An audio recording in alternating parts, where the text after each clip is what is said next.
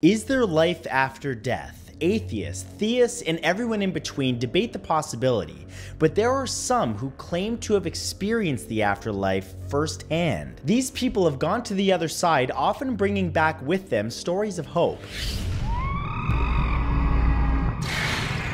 Here are 10 people who went to hell and came back.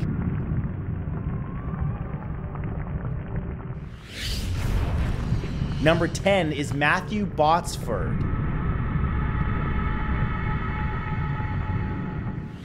One day in March of 1992, Matthew Botsford was wounded after inadvertently taking a wound in a battle. Dropping to the ground, he felt excruciating pain in his head. After this, the world faded away to blackness. But Matthew continued to experience a nightmarish trip into the afterworld. The darkness enveloped him like black ink, pouring over his face. Suddenly, he felt the searing heat of hell beneath him. Looking down, he realized that he was hanging over an abyss. Then, he watched in horror as a demonic creature with glowing eyes climbed up the abyss towards him to drag him down. It was at that moment an angelic presence intervened and pulled him to safety, telling him that it was not his time. Once back in the world of the living, Matthew made it his mission to tell everyone about the reality of hell and the demons it contains.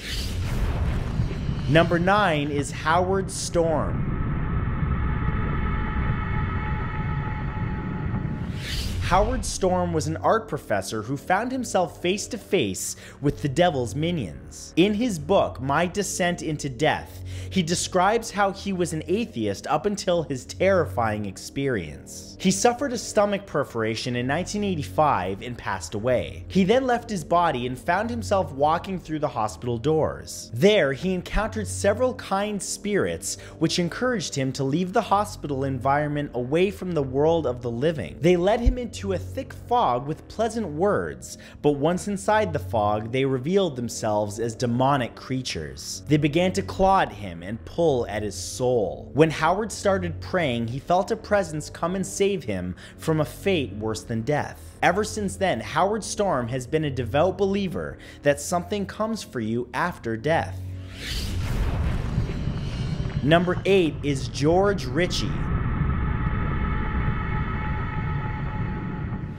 Dr. George Ritchie was an esteemed psychiatrist at the Department of Psychiatry for the Northeast Alabama Regional Medical Center. But it was an experience long before this as a 20-year-old which brought him into a malevolent spirit world filled with unspeakable nightmares. In 1966, after being pronounced passed twice by his doctors at an army hospital, there were very few who thought that he would come back a third time. But he did, and when he returned, he brought with him frightening tales of a world unseen. George believed that he had been guided by a spirit entity, which he identified as Jesus Christ, which took him through the various spiritual dimensions and locations which exist in the ether. At one point, he was shown the horrid tormented souls forever bound in hell by their prejudice and ignorance, an experience which still frightens him to this day. Number 7 is Mellon Thomas Benedict. Following a diagnosis of terminal brain cancer in 1982, Mellon Thomas Benedict passed and remained in that state for more than an hour and a half. During this period, he did not lose consciousness and instead had a dark spiritual awakening. His soul was immersed in the dimensions of those who have passed, where he fell into what he described as a black hole of suffering. This place he knew to be hell because millions of other souls were there around him grieving and suffering, begging to return back to Earth. The entire place was filled with anger and rage, and these emotions flowed through Benedict as he scrambled with his remaining strength to hold on to a sense of identity. Finally, an eerie light descended, and Benedict followed it until he was back in the hospital, with his brain cancer having miraculously gone into remission. Number 6 is Angie Fenimore. Hell is usually depicted as a place of flames and searing heat, populated by beings made of the same burning matter. When Angie Fenimore passed and was pulled towards hell, however, her experience was quite different. She described hell as a place where a person's life is reviewed. She re-experienced her entire existence through the eyes of those around her, before being banished to a bleak and empty field. Slowly, Angie realized that the field was the home of lost souls. Strange ghostly figures wandered the blank landscape. They were cursed and none of them could speak to each other. Angie knew that this was true hell and a place of utter loneliness. She then returned back to life and was thankful that she did not have to spend any more time walking with the damned. Number 5 is Alon Anava.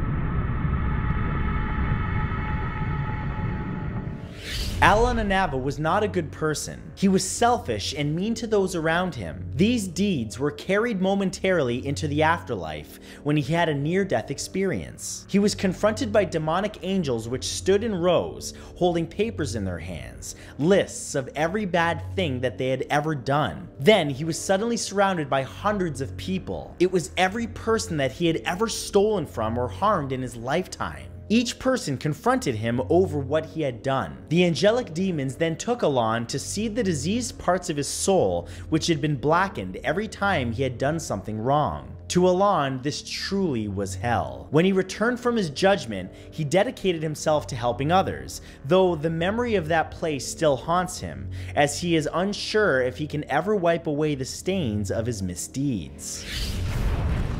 Number 4 is Ian McCormick. In 1980, Ian McCormick traveled overseas from his home in New Zealand to expand his horizons. What he didn't expect was for those experiences to include a trip to hell and back. While swimming off the island of Mauritius, Ian was stung by a deadly jellyfish known as a sea wasp. He was paralyzed in the water for a time, and though he was pulled onto the boat by local fishermen, he could feel that he was passing. Declared gone at the hospital, he found himself surrounded by darkness, but within that darkness, he could feel something staring at him. A frozen cold then approached him, as though evil itself was surrounding him. Other souls were there in the darkness, tormented by this evil. They screamed at Ian that he deserved to be where he was, and then suddenly he woke up on a morgue slab in the hospital. Number 3 is Dr. Rajiv Parthi.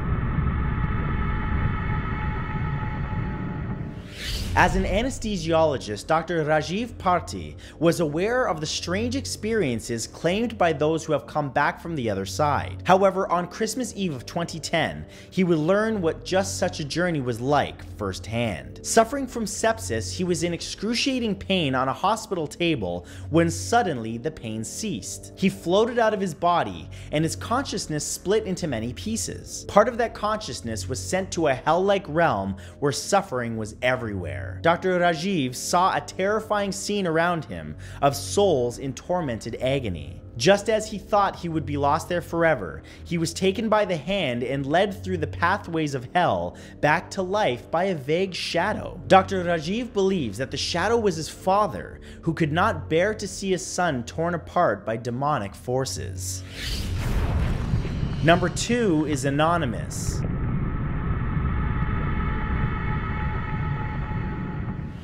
Some people are so frightened by their near-death experiences that they refuse to associate their names with the story, as though the very act of relaying what they encountered could somehow send them back there. In one anonymous account, an elderly man lay in a hospital and found that hell was brought directly to him. He saw flames rise up through the ground and consume his hospital room, and heard the wicked laughter of an unseen demon nearby. That pure evil was then joined by another terrifying sight: a ghostly face at the bottom of the hospital bed, peering up at him in agony and anger. When the old man was jolted back into his body, he was certain that he did not have much time left, so he contacted his estranged family in order to make peace before his passing. And number 1 is Jeremy Kagan.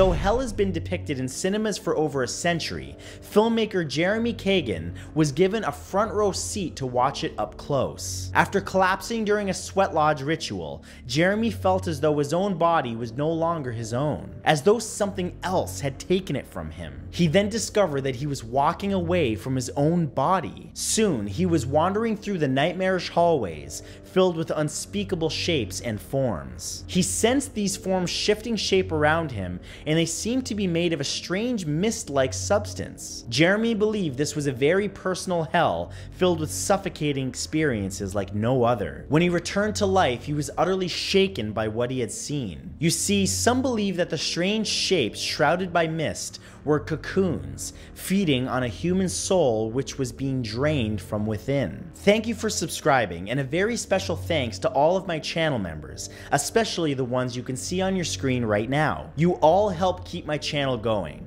Thanks again, and I'll see you next time.